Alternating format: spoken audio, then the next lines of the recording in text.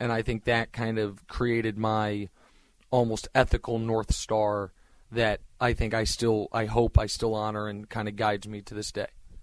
Yeah, you've planted that flag, Nick, and the one we're not going to go deep into a whole lot of sports today, but like the one tweet that you have pinned on your Twitter was your 3-minute take on Cap, and I mean it's like a North Star. Like this is who I am, and this is what I believe.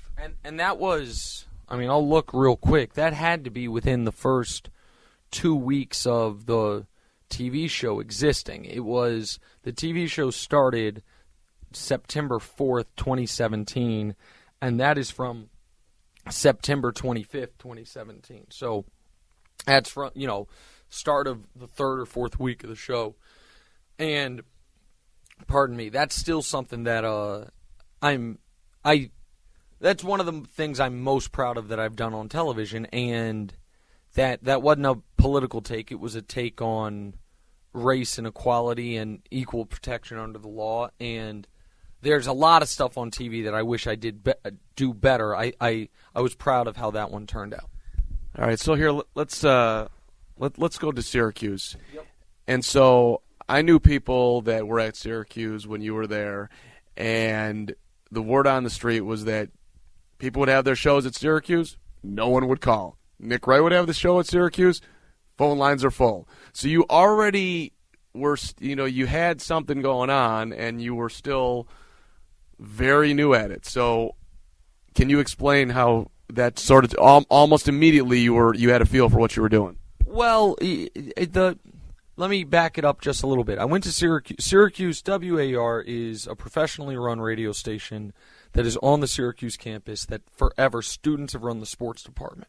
But it's an NPR and jazz station that has a bunch of adults, not students, that are DJs there, that are business people there, that are and the thing that WAR has been famous for is the play-by-play staff, the play-by-play department. When I got there, on the play-by-play staff was Anish Shroff, who now is an ESPN play-by-play anchor, Jason Benetti, who's the voice of the Chicago White Sox and an ESPN play-by-play anchor, Jason Horowitz, who was on, if you remember that show, Dream Job, and have a lot of big jobs. I think he now works for Westwood One. Those were the juniors and seniors leading the staff. And the way that worked was you would show up first semester, freshman year at 4 a.m. once a week and do a 2-minute sports update, the stuff that I killed you for not being able to do. And, well, I mentioned that for a reason.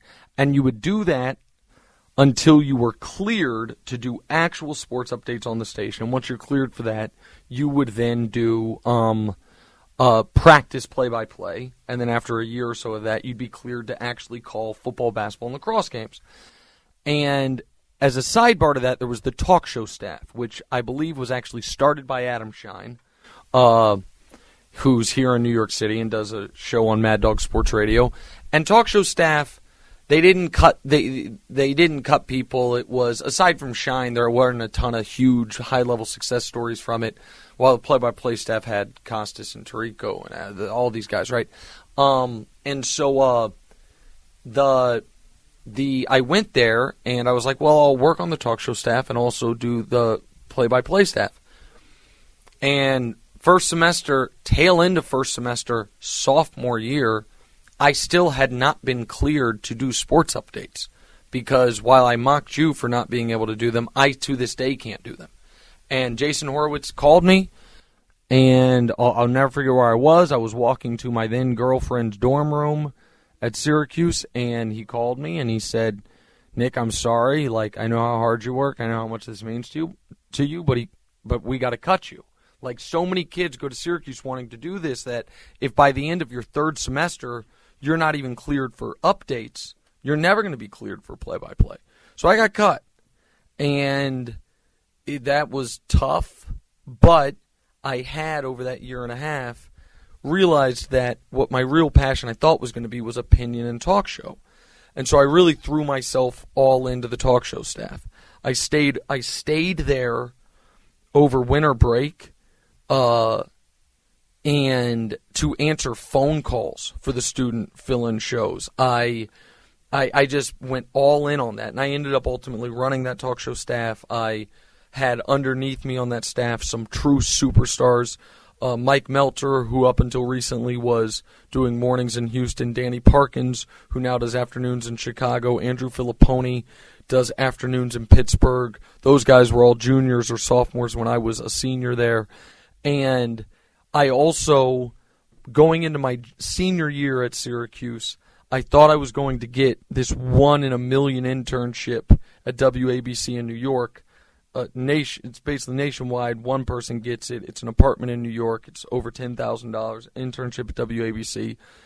One person gets it. I came in second. And so I didn't have a backup plan. So I stayed at Syracuse and on Z89, which is just a full student-run station, but mostly music, sports on the weekends, I convinced them to let me over the summer 3 days a week host my own 2-hour talk show. And that show was called What's Right with Nick Wright. And not getting that internship was the critical moment for me, because that summer staying there, I actually got an idea of the type of host I wanted to be, what to do, how to do it. And so I kept hosting that show, and then I did the post-game shows for WAER. And then after college, I had an offer full-time with benefits at ESPN Radio New York City to be a producer. Because I had interned there and I'd done a good job. And I turned that down to take a job offer back in Kansas City, part-time, $8 an hour, no benefits, producing the morning news show on a conservative news talk station during the week. And by producing, like assistant producing. I called police and fire stations, figured out everything that happened overnight. Because I was promised by Alan Davis, someone that changed my life by giving me that first chance, that on Saturdays I could host What's Right with Nick Wright for 4 hours.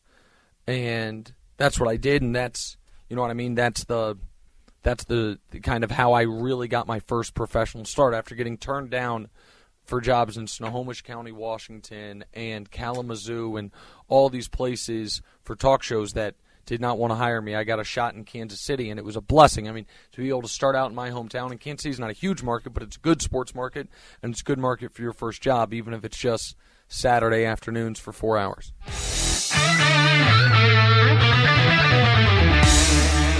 Okay, so you start out, you're doing a 4-hour Saturday show. How long did that last before, I believe they gave you a night show where they were paying you, what, $18,000? No. That $8 an hour still.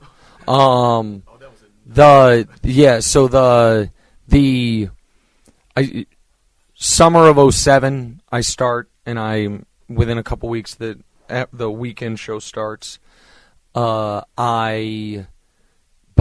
In January of 2008, Damon Amendolara, who was doing mornings, leaves the station to go to Miami. And there is some shuffling, and the night show opens up, and I get it. And so I do that night show at $8 an hour from January of 08 until right around the start of baseball season in 09. And that was a big moment because shortly after I get the night show, 610, my radio station in Kansas City, gets the Royals rights, which is great and a game changer for a radio station, but it's terrible for the night guy because unless you're the Chicago Cubs, almost all your games are at night.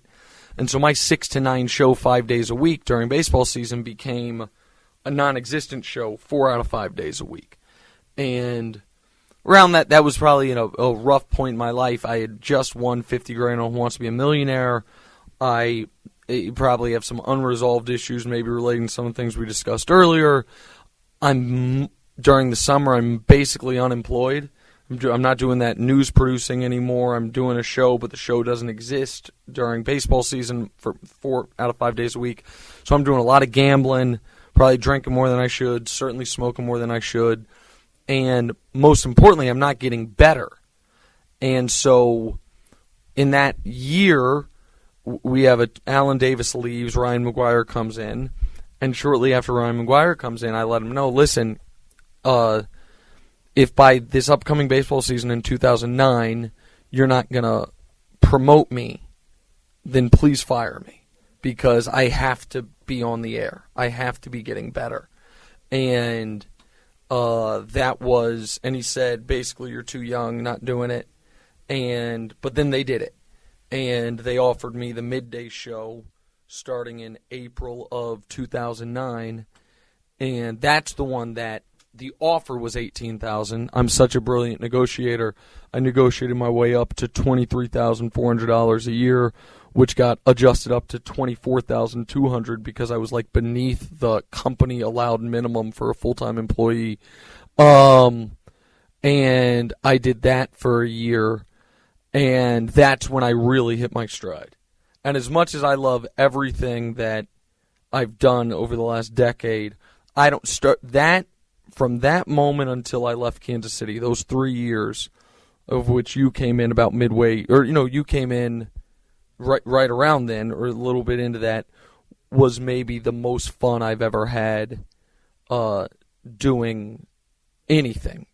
And because I was figuring it out, and I was getting in radio beefs, and we became the first show to ever beat 810, and after a year I got promoted to afternoons, and much to the chagrin of some, I did that for a couple years, and that then led me to Houston. But that was that time in Kansas City. Well, that just makes me think about, you were going up against a guy by the name of Kevin Keatsman, who has now been fired from his own radio station, I believe, right. And this was a legend in Kansas City sports radio, and you willingly attacked him. You also attacked his midday host, and you're a good friend. My good friend Sarin Petra, who has me on 810, and you're a young kid, so where's the, for lack of a better word, where's the balls coming from? Like, hey man, I'm just gonna go right at this guy and not worry what comes back at me. Well, it started with Petro, and the thing was this. I knew how hard I was working. I also knew what I was making. And I knew how not hard some other people were working across the street at the other station. And I had an idea of how much they were making. And that probably annoyed me. And what started the beef with your buddy Sarin Petro was every Friday for 1 hour he would do trivia. And it was, he might still, I don't know, but it was just the worst, the most awful radio imaginable. It's just such a mail it in. And so I pointed that out. And he got very, very mad and saw me at a Chiefs game or Chiefs practice one day and basically said, "Do you know who I am?" and threatened my status in the town or whatever it was. But then I beat him. And because of the fact that I beat him, and then there was one of our afternoon hosts quit, there was kind of flux there. And this is kind of an interesting thing. Our afternoon show was Chris and Cowboy. And Cowboy quit. And Chris Hamblin, who I think doesn't like me now, he said to anyone who listened, if Cowboy quits, I'm leaving. I don't want to do it. So Cowboy then quits because Cowboy didn't like our new boss. And I went to Chris and I said, "Are you leaving?" He said, "Absolutely. Don't want to be here. I said, "Are you sure?" He said, "Yes." And I went on the air that day and I said, "Guys, you guys probably know Cowboys left the radio station. Looks like we're going to have a new afternoon show. It should be me." And I made the case on the air as to why it should be me. And Chris got very upset at me. But I don't feel badly about that. He told me he didn't want the job. He wanted to leave. And I got it. And then I'm head-to-head against Keatsman, who had beaten everyone ever. He had beaten the long list of Kansas City people. And I said I was going to beat him. And it was brief, but I did beat him. And I then had, my contract was coming up in Kansas City. Mike Meltzer, I mentioned earlier, was working in Houston. Danny Parkins, who I mentioned earlier, by the way, at this point had come to Kansas City and was doing the midday show. And Mike Meltzer told me there was a job opening coming up in Houston at the morning drive show. And I called Gavin Spittle, the boss down there, and I said, "Hey, here your morning show's coming open. It's going to be announced at the beginning of the week. I think I'm your guy." And I ended up being his guy. But you didn't want to leave, right? Like, Kansas City's your home. You're doing afternoons. You're a diehard Chiefs guy.